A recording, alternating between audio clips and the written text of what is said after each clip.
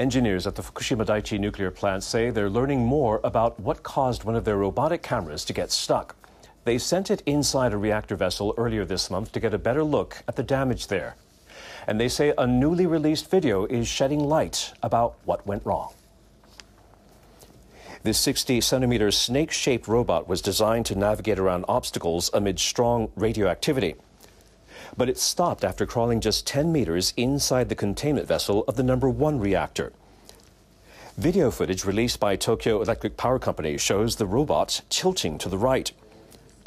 Officials say they've given up on recovering the device. Crew sent a second robot to retrieve the first machine, but the rescue robot also suffered a malfunction. Its camera stopped working due to radiation exposure. So they've decided to abandon both of them. Officials say the footage they retrieved before the initial device stopped working is helpful. It shows no major damage to part of the containment vessel close to the bottom. Melted nuclear fuel fell to the bottom of the vessel in the 2011 accident. The operator says it will analyze the footage and other data with the aim of eventually removing the fuel.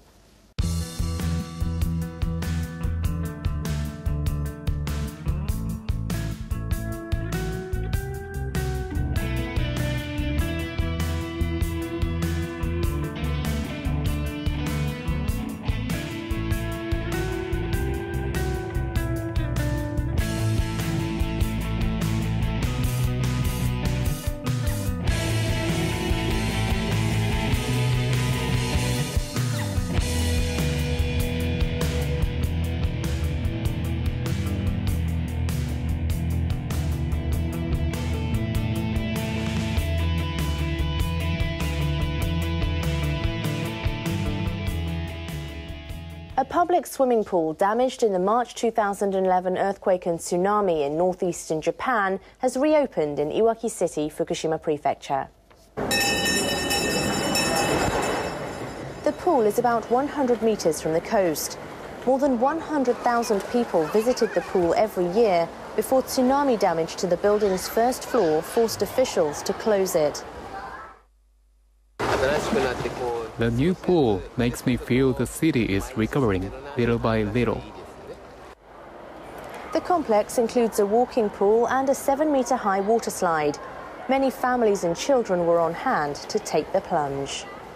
Trade negotiators from Japan and the United States are meeting face-to-face, trying to work out their differences. They're the two biggest economies out of a dozen negotiating the Trans-Pacific Partnership Free Trade Deal. Ai Uchida joins us now from the business to tell us how the talks have been going. Now, these TPP talks have been going on for years.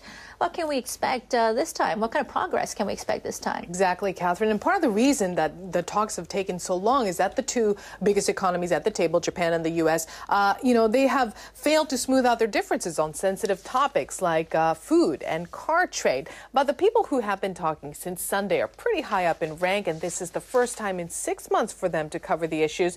The only people more senior than them are the Prime Minister and the President, and those two leaders are scheduled to meet later this month. So there is a lot of focus on what the negotiators will announce after today's meeting.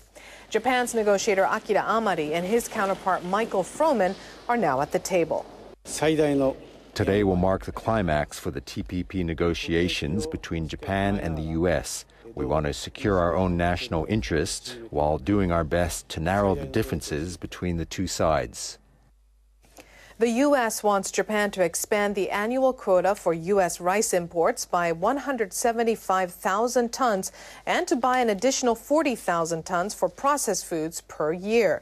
Japan is trying to keep rice imports to a minimum. Tokyo wants Washington to immediately scrap tariffs on Japanese auto parts, but the U.S. is calling for a deferment.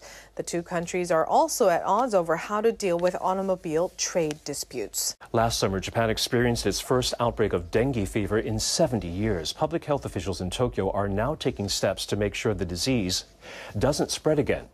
NHK World's Misako Oshie reports.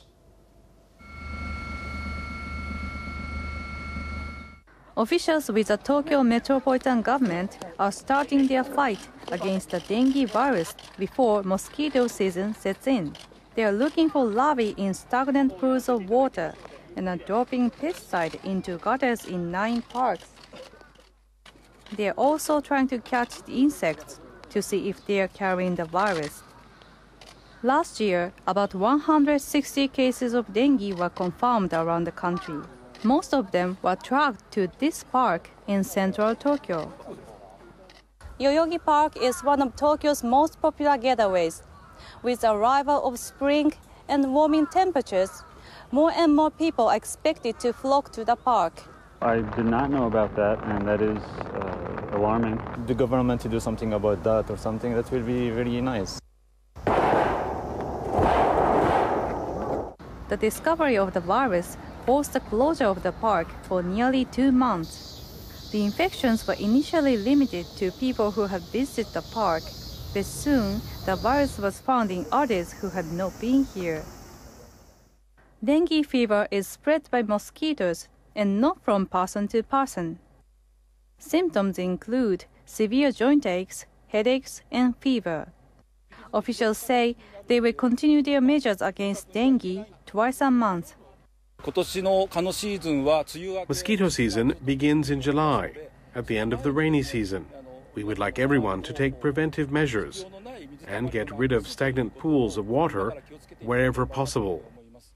Until recently, outbreaks of dengue fever had been limited to tropical countries, but with global warming and the growth in international travel, the number of cases around the world is expected to continue growing. Misako Shie, NHK World, Tokyo.